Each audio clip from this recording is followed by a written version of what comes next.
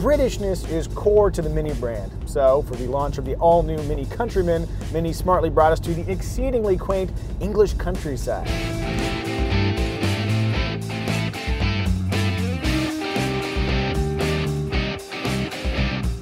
Not coincidentally, these narrow winding roads offer a great opportunity to experience the Countryman's steering and handling attributes. Turn the wheel and there's immediate reactions from the chassis. It just feels agile, though somewhat less playful than the Mini Cooper hardtop that we know and love. And again, compared to most compact SUVs, the Countryman is a day at Wally World.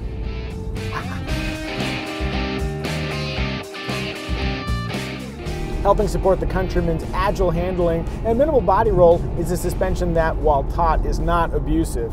I've been driving around England's beautiful roadways now for many hours, and I feel just fine. I could do this for hours and hours more, though I might need some figgy pudding to power me through.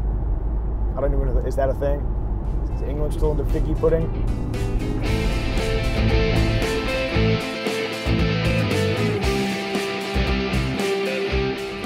Floor the accelerator and you'll notice that acceleration is good but not amazing. That has to do with the powertrain. It has the exact same output as the smaller Cooper hardtop, 189 horsepower and 207 pound-feet of torque, except the Countryman has to haul around an extra 683 pounds plus an extra 163 pounds on top of that if you have all-wheel drive.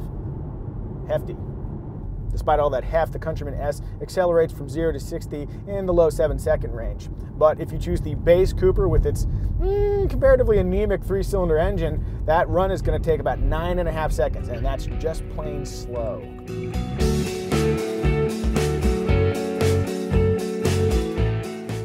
Fun fact, aside from the John Cooper Works version of the Countryman, the fastest Countryman, the hybrid. It'll do 0 to 60 in 6.8 seconds and also cover 14 miles under pure electric range.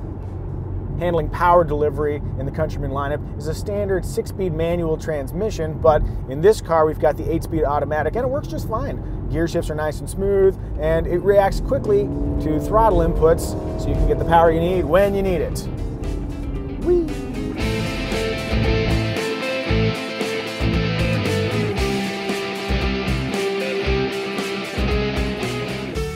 Compared to the first-generation Countryman, this Countryman looks sad and angry.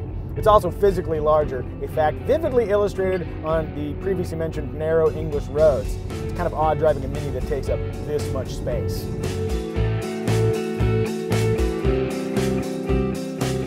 The upside of its expanded dimensions is enhanced interior space. This is the first Mini I've driven where I can actually sit behind myself without issue.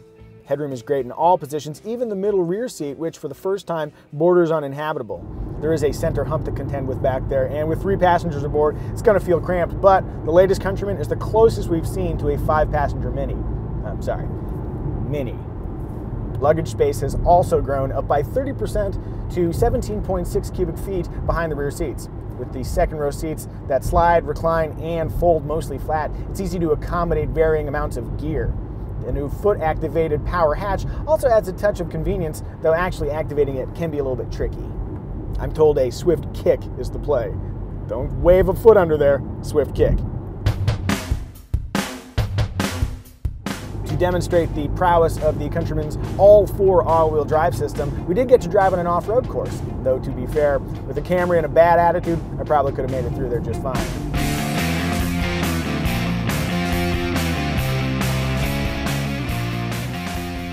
Thanks to muddy ruts, the Mini Cooper Countryman burned through its 6.5 inches of ground clearance really quickly, but aside from some lightly scraped underbody panels, the all-wheel drive system did a really good job dragging us through gushy mud and up slippery hills. Trips to the trailhead should be no problem.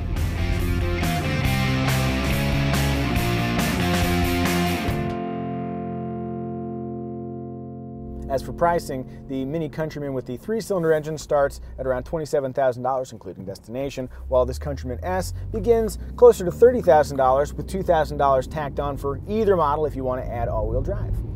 If that sounds expensive for a Mini Countryman, just remember that the standard equipment roster is generous and lengthy. Just roll the list. It's a lot of stuff, right?